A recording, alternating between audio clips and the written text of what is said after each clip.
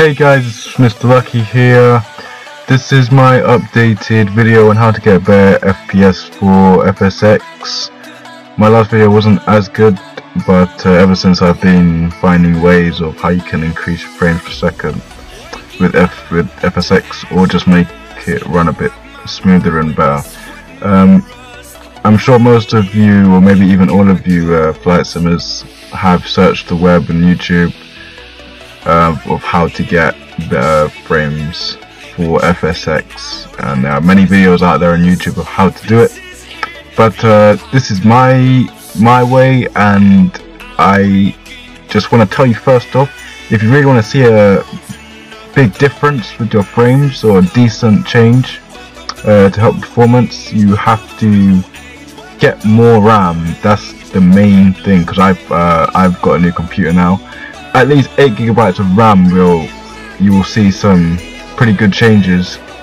I'm going to show you my specs quickly, but yeah, getting more RAM will definitely help. So just because not everybody can afford the best computer out there, obviously, so I'd say the cheapest way is just to get more RAM, pretty much. So yeah, as you can see, Intel Core i3 with 8 GB of RAM, and that pretty much does the trick. You don't have to get, if you're a serious gamer, then you're gonna want like one of those really expensive ones. But if you can't really afford those kind of PCs, but you just still want to play FSX or whatever with decent frames, then you're in the right place. Because I've been through a lot of trouble with FSX and performance, and this is the one now. So everybody knows the main cause to or performance in your flight sim is always in the settings.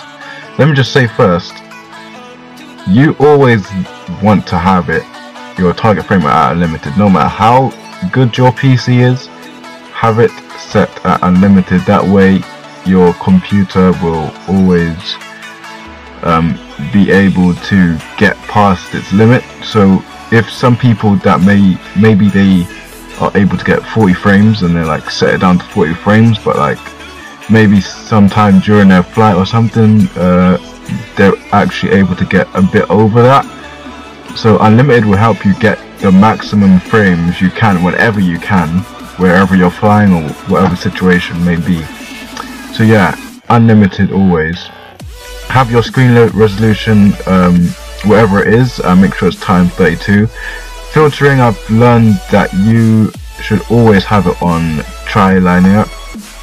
If you've played FS9, you should know already that that's the furthest you can go, and that's what we had to deal with anyway.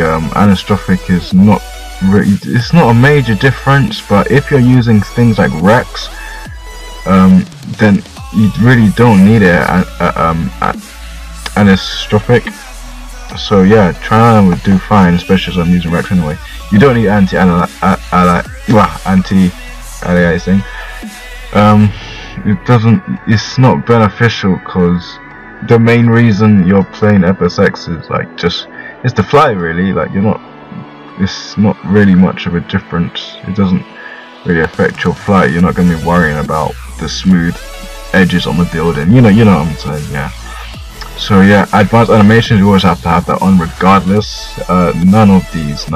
I mean, you can get away with some lens flare with the sun and stuff, but as I'm saying, I'm using Rex, so don't really need it. Global text resolution, I like to have that high. You always want to have it around high or very high. It's just basically, if you have it at high, like the details in like the default 737, like just like the text on the text in the virtual cockpit, it will just be a bit blurry. But if you have it at very high, it clears out the text and stuff on the controls and whatever. Yeah, this is completely your choice. Now aircraft, I recommend this. It's you want to have it like this. I mean, you don't have to, but aircraft, cars and showers on the ground is all about realism with FSX. and landing lights illuminate the ground. It's just to go with the realism, especially if you're flying in a virtual cockpit. You're gonna want to have that some nice effects to have. You don't have to have it, but it's just a nice touch to your gameplay.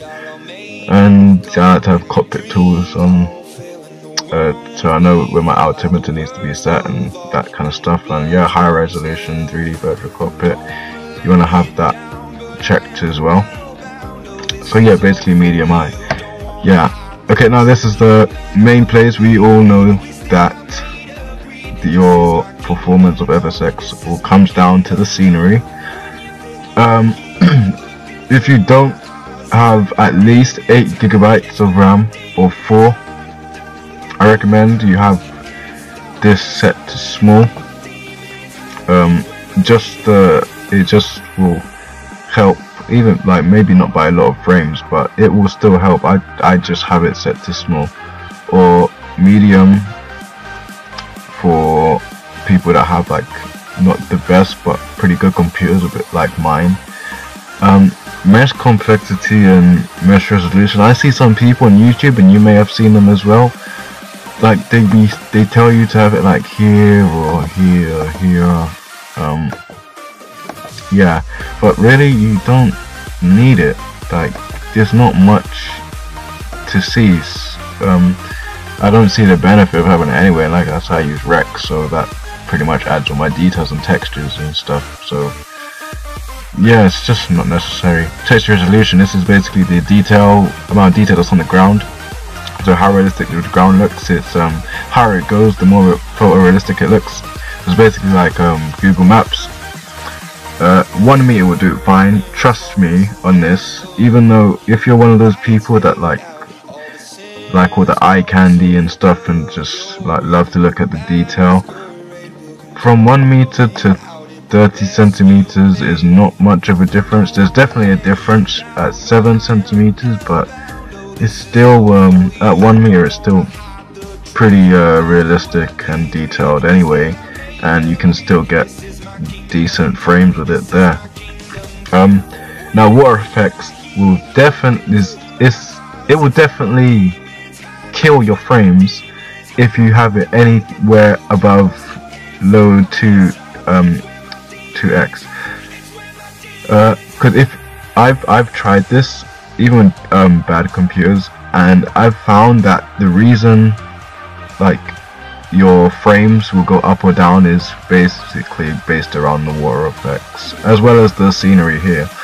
But I've had the scenery like around here or normal, and yeah, the frames do change, but I find that when I lower the water effects, there's a very significant increase in your frames.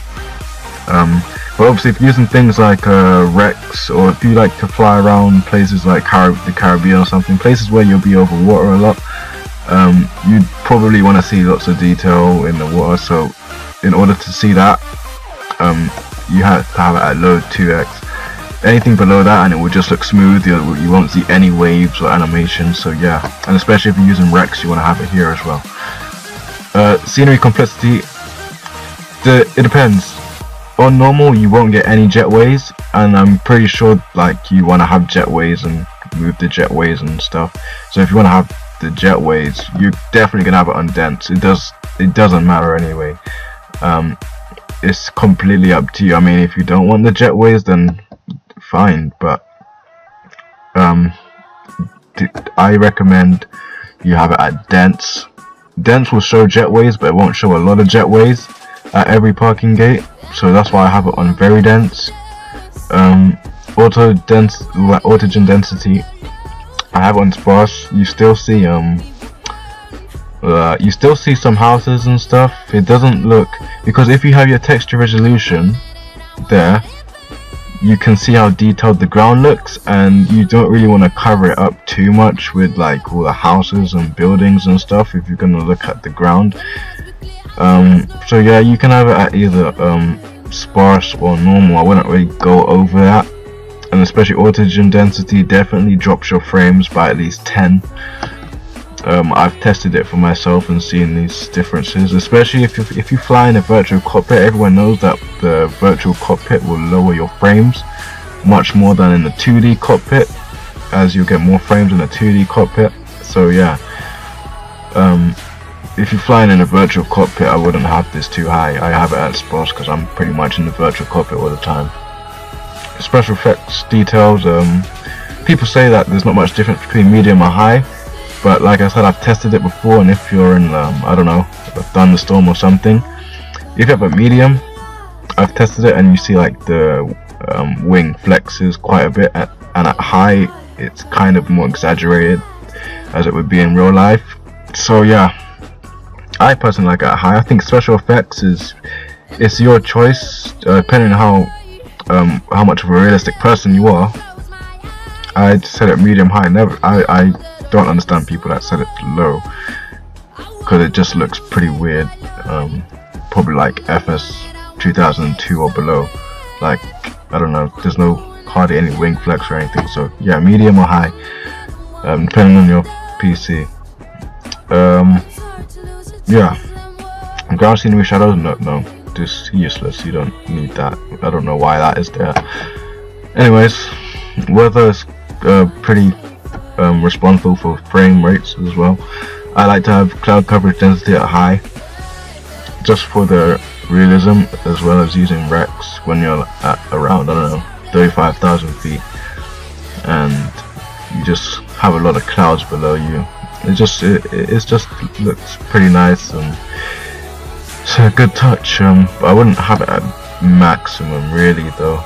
It's not that important. But yeah, high is decent and realistic enough, and especially if you've flown for real before and you see lots of clouds underneath you. Yeah, I like to have that in my flights as well. Cloud draw distance, nobody can really see over 60 miles, so have that down there, so I don't need it up here, and it will just drop your frames as well. Just have it down there. Thermal vigilation, don't see much in that, so I just have it at none. It's not necessary. And yeah, I have this rate at which weather changes over time. You don't need that, especially if you're using real world weather. Yeah, I like to download winds and stuff. Yeah, I have to. This is how I think it would be ideally for you guys. Traffic density I have at 0, only because I fly on VATSIM. I have it on 0. Otherwise it'd be up things like I don't know, AI traffic. I say the max you go is 40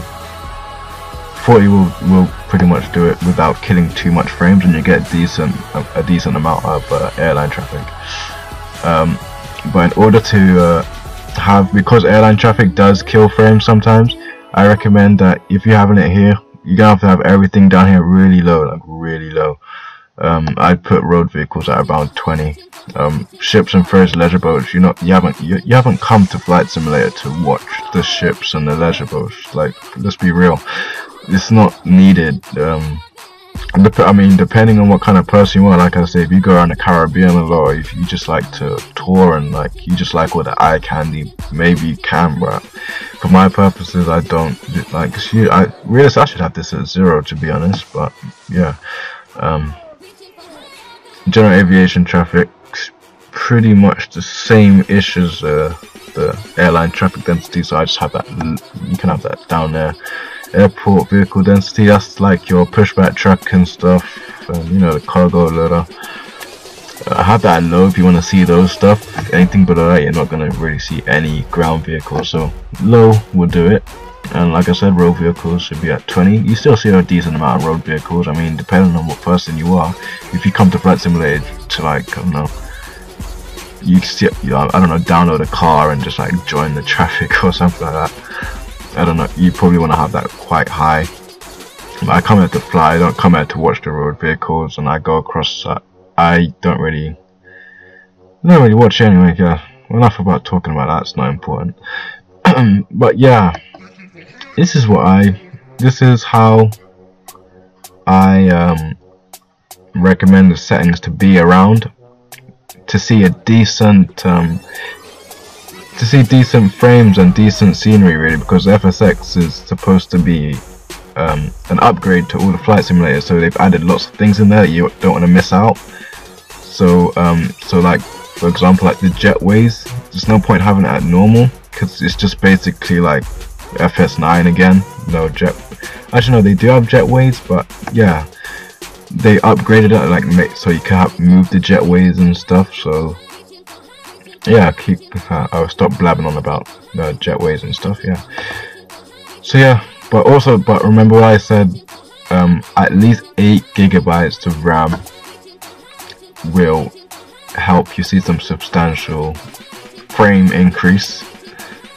And yeah, that's pretty much it, guys. I have it like that.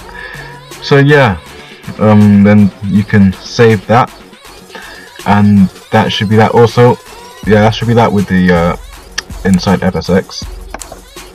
Now, also, what I want to show you guys is you guys have seen the on YouTube videos on the they go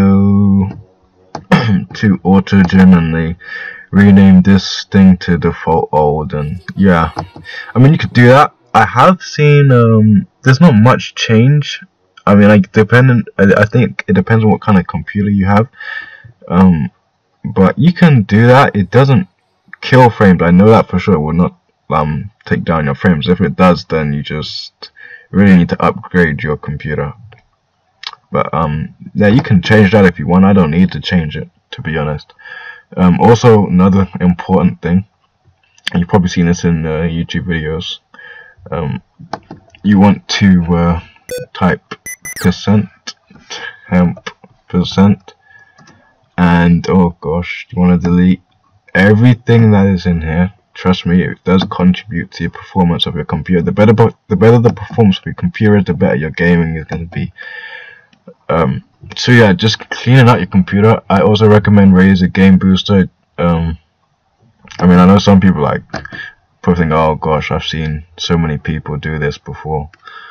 And maybe, I mean, it is a common thing that gamers do have. But trust me, it does work, because instead of because what it does is, I'm pretty sure you know what it does already. Like, it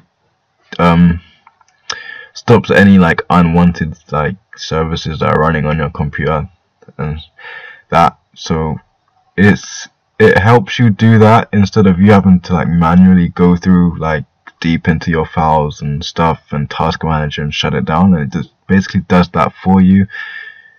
And as again, like I said, having quite a bit of RAM does help you to run your games smoothly while other applications are running in the background. So yeah, that's a good thing to have there. Less things running in the background, the better your performance will be. And yeah, guys, that's pretty much it. Hope you enjoyed this video. I hope it helped you out. But yeah, that's it from me. Subscribe, like, and leave any questions or comments below. Peace.